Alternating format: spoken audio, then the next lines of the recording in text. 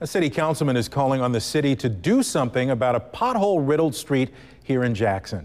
The intersection is at what is called 5 Points on Woodrow Wilson, right in front of the Jackson Medical Mall. Councilman Kenneth Stokes says his office has been calling Public Works for weeks now. It's awful. The streets right here at 5 Points would cause an accident. People are calling every day concerning when something's going to happen. We will make some repairs to the intersection. We did look in our 301 system and did see some calls as it relates to 5 Points, which is that intersection.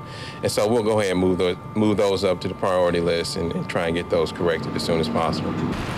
Williams says the city hopes to have the pothole manor dealt with at that location by the end of the week.